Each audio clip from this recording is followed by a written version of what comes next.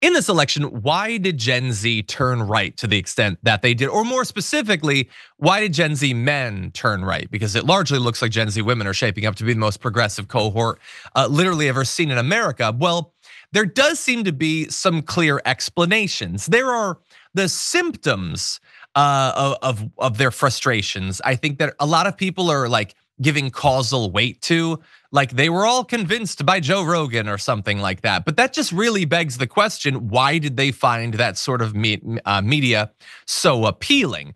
Well, if you ask them what their issues are, they talk openly about it. It's not a mystery to them what's driving their political behavior, and much of it is financial. And so we have this interesting survey from a financial services company. They talked to 2,200 Americans, and the Gen Z respondents said they would need to make, in their view, nearly $600,000 a year to be financially successful, $587,000. Now, that is probably more than you would say you need to make to feel financially secure.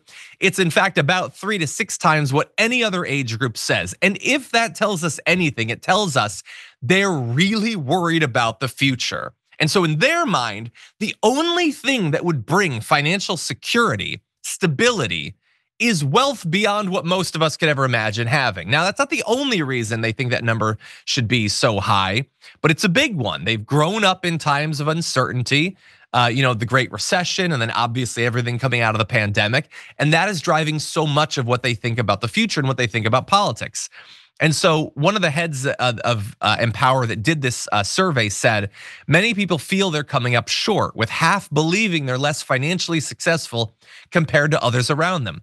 The majority think prosperity is harder to achieve of their generation, which factors into the magical number people attach to success. And they admit it's also, they follow a lot of influencers. The influencers are constantly flaunting wealth, whether they have it or not. It's this myth that everyone is doing so well. You see it constantly in social media. So there's multiple things that are influencing this. But I think fundamentally, this is the big thing. It is fear about the future. And once you have that fear, once that's true for so many people, you can attach all sorts of cultural baggage to it. And so the fear that they have that they might never be well off financially, you can have the manosphere trying to make them feel, emasculated as a result of that. Like that's the flavor you should put to your economic uncertainty, is I'm never going to be able to, provide for a family or whatever. But that wouldn't actually be persuasive if the fear itself wasn't there. And so we have some more numbers. We're going to jump to that. But Yaz, I'm curious what you make of what this survey revealed.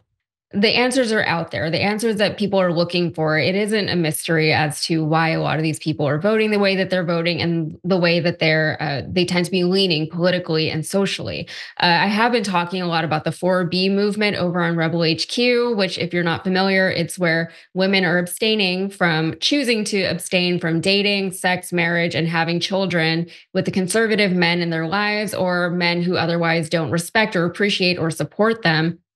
And it's not even like a thing that they're doing consciously necessarily. It's not as like, there's a name for it, but it's not this big movement, at least the way it's manifesting here in the US, where women are saying, I'm not going to do this anymore until this or this or this happens, right? It's not quite as defined as like the Les Estrada situation, but it's happening kind of organically, right? They're saying, you know what, this is the world and this is how I'm choosing to exist within it. So that's what the women are doing, because they're feeling a little bit helpless because their rights are being eroded. They have little hope for the future, and they see all these men in their lives who are not helping them and not supporting them. So they're saying, you know what, I don't need your help. I'm just going to live my life without you and figure it out along the way.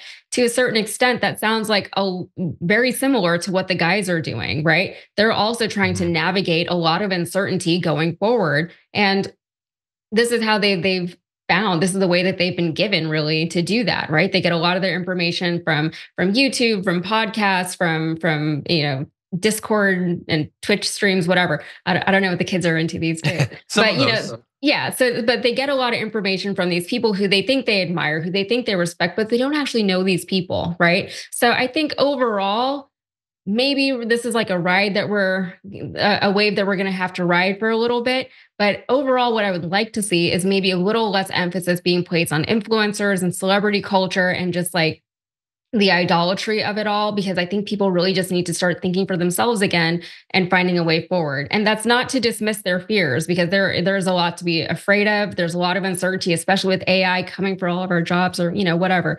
But I think that this is an interesting response to all of that for sure. Yeah, 100%. Well, we're going to continue, trying to learn what we can coming out of the election, but I think that this is one of the important lessons the Democrats should take.